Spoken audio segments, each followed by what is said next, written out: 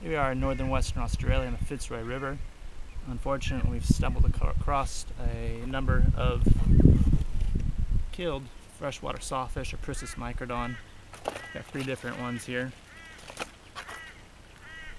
These animals are critically endangered, as listed by the IUCN Red List. However, people still do kill them. A lot of times fishers looking for barramundi will catch these sawfish on hook and line, and instead of releasing them, or even just cutting the lines and releasing them, they bring them up here on the hill to die and suffocate and, dry out. These animals are completely protected here in Western Australia, yet people still do this. A lot of people figure that the freshwater sawfish is a very common animal, as the Fitzroy River has probably one of the largest populations of juveniles in the world. And so they figure, killing 1 or 2 isn't going to make a dent in the population.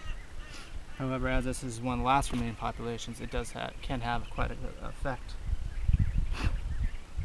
And so it's our goal here to help educate people and let them know how rare these animals are and how lucky they are to have them in the water.